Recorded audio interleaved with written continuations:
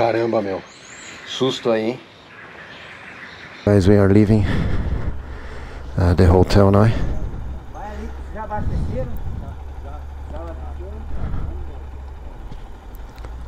Beleza.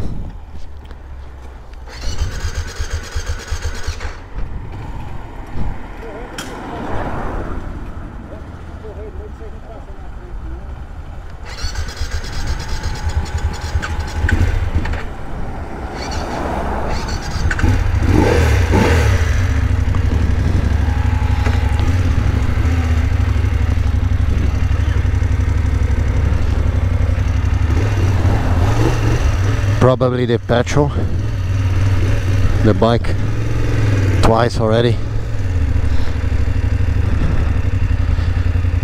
It didn't start the engine, so we are leaving the hotel now.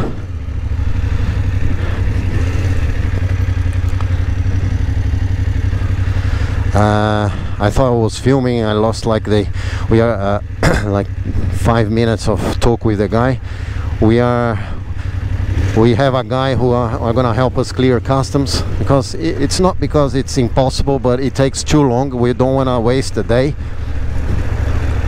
So yesterday the bike didn't start, and I don't know, it's probably the quality of petrol, but after the second, third ignition it started. That's something you have to be careful here when you put like petrol in petrol stations that are away from city centers. It's very likely they add some water or a lot of ethanol. Very early now, is 8 o'clock in the morning. We have to be to get there very early, and the guy with the yellow helmet is the one who is going to help us to clear the documentation and all that. It's a very bureaucratic country, Bolivia. You have to get a permission for the bike, a permission for yourself. You have to photocopy all your stuff twice. And this guy charged us 70 reais, which is about $15, $20 to help us with the documents. You can do it yourself, yeah, but you know, it's gonna take the whole day to clear documentation, and then we're gonna you know, we wanna save one day. So I think it's worth paying. So here we are approaching the border, tourist border, Brazil, Bolivia.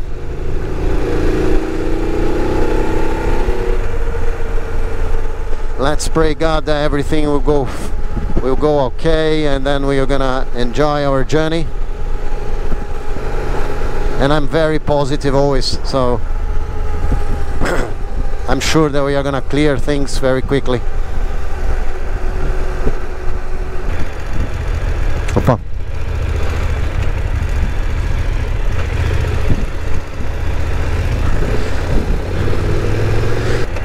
Now we have to stop and do something. Aí eu recebi mensagem ontem dizendo que não ia ter trem, aí me passaram por um ônibus. Aí depois me mandaram mensagem dizendo que a empresa não ia fazer o horário do ônibus. Aí falando que ia ter uma outra.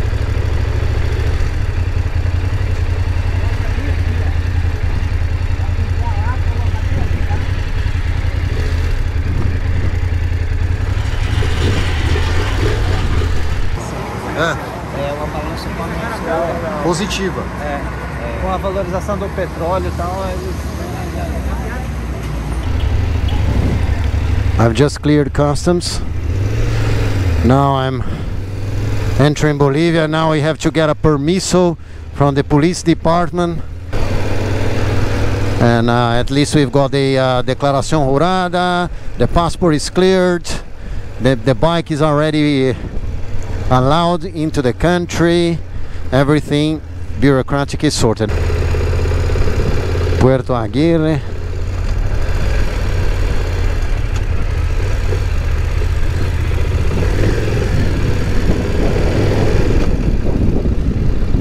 Now we have to wait for the train.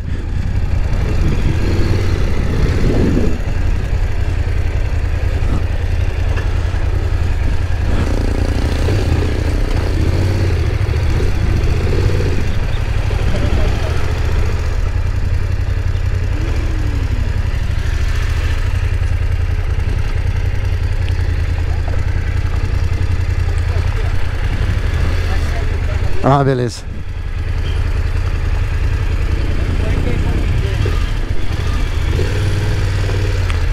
Okay.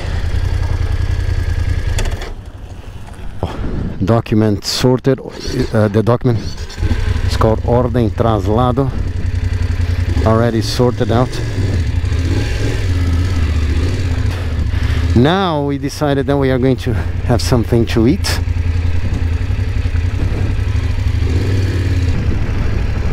Puerto Aguirre, but the town is called Puerto Quijajo.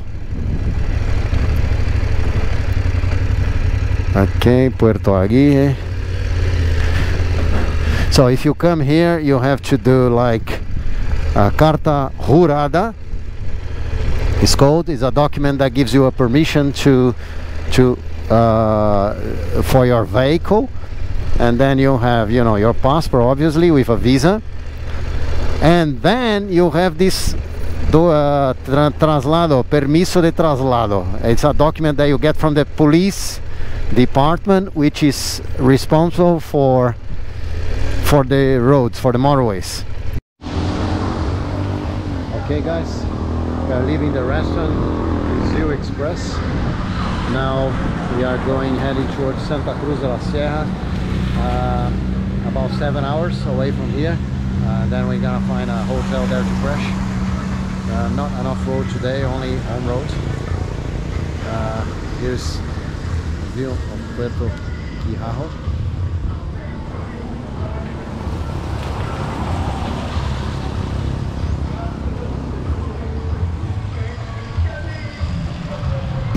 Okay, guys, leaving the restaurant now. Little bit of rain. I didn't put my waterproofs because it's not a lot. Gonna try to find coffee. Hitting the road towards Santa Cruz de la Sierra. The road condition here is not very good. It would be better to do an off-road like yesterday than a road like this. A lot of potholes, uneven roads, the bike slides a little bit. You have to be careful with oil stains on the ground. You know, we are probably going to do a maximum 80 kilometers per hour here to be on the safe side. Okay, guys, I have to stop a little bit here.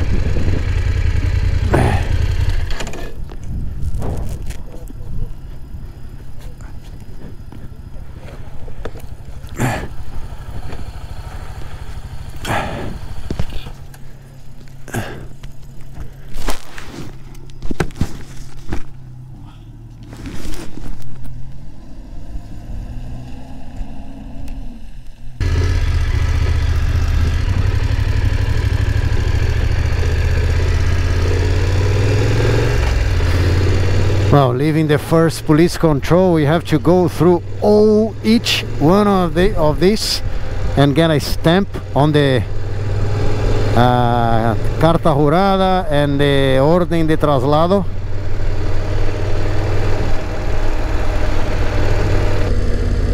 Look at this one. Hey.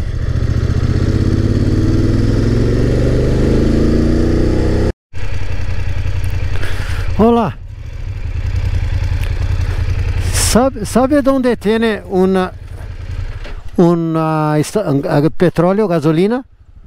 Aquí se va 2 cuadras, cabalito y dobla el surtidor. Ok, gracias. La avenida así como esta, restiga el surtidor solo. Ok, muchas gracias.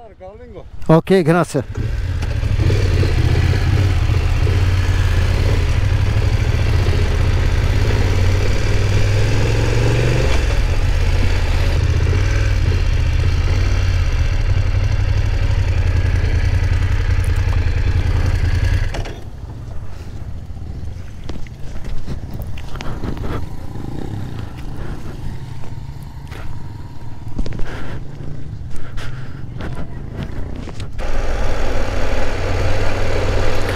There it is, the petrol station. Okay, servicio.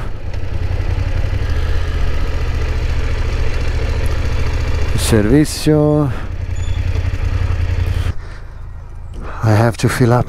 I have to buy, put the petrol in a gallon, and then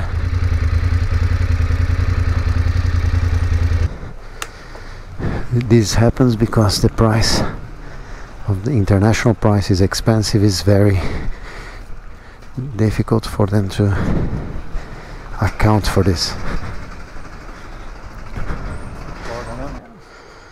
Uma moeda de 5. Agora vamos ver se... Espera um pouquinho, só um pouquinho. Aí não. O cara tem experiência. Quando tiver faltando um pouquinho,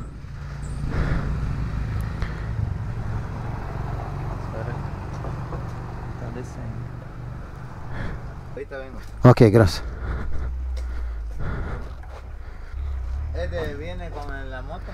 No, no viene. No, aparte. ¿Este viene con GPS? Não, então eu he comprado a moto tiene la base para colocar el GPS, mas esto tuve que comprar. ¿Este cuánto cuesta?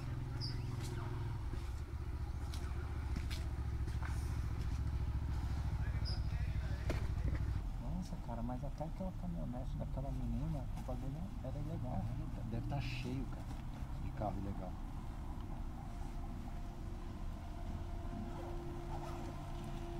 Cara, só um segundinho que eu tenho que pôr água aqui. Na hora que falar pro cara que essa moto custa 25 mil reais, o cara deve gastar 25 reais, aqui deve ser muita grana. Okay, guys, we just left the petrol station. We are heading towards San Jose. Unfortunately, I thought my camera was filming, and it wasn't. When I left it, I have to tell you the same thing again and explain you guys the gallon petrol thing. What happens is that if you are an international car, if you come from another country, you have to pay a different price for petrol, and you pay that because Bolivian government subsidizes petrol prices, but they don't want to subsidize petrol prices for international users. So there is a price for Bolivians and a price for international drivers. What happens is that most petrol station owners, they do not want to fill their tank in a legal way because they have to create an account in their balance sheet, and they have to fill up a lot of paperwork in order to because this difference of price doesn't goes to his it's not accounted in his income. It has to be passed to the government, so they don't want it. What they do when you go to the petrol station in Bolivia and you are an international rider, what they will tell you to cross the street, rent a gallon, and come back, fill a gallon, so that you can fill up your tank and pay Bolivian price. This is good because you're gonna pay Bolivian price, which is is a lot cheaper than, you know, the petrol, the just petrol price. Well, another thing that we noticed is that a lot of Bolivians, we noticed that a lot of Bolivians were also filling up their tanks with gallons. So we wondered, why do these guys, our Bolivians are taking gallons, filling up gallons, and take the gallons to their cars? The reason is that there is another rule in Bolivia that obliges the petrol station not to sell petrol to cars and motorcycles which are not licensed. And there are a lot of cars here that do not have license plates. They are not licensed. So what these people do to avoid, to fill up their tanks, they do the same way as the international drivers.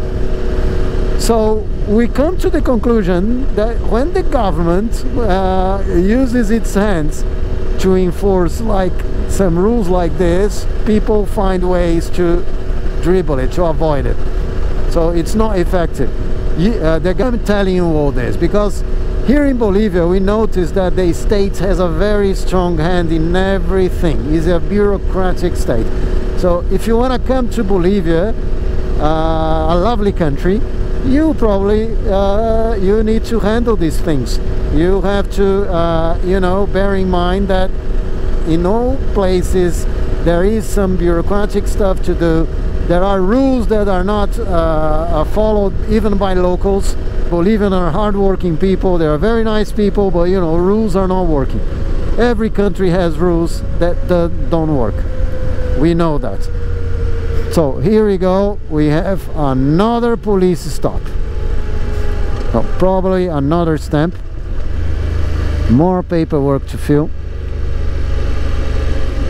God damn it. Let's see now what we have to show. So we are trying to find a place to sleep. It took us a little while to find the town center. Oh, here it is, alojamiento do Nacho. Here we go, we found somewhere.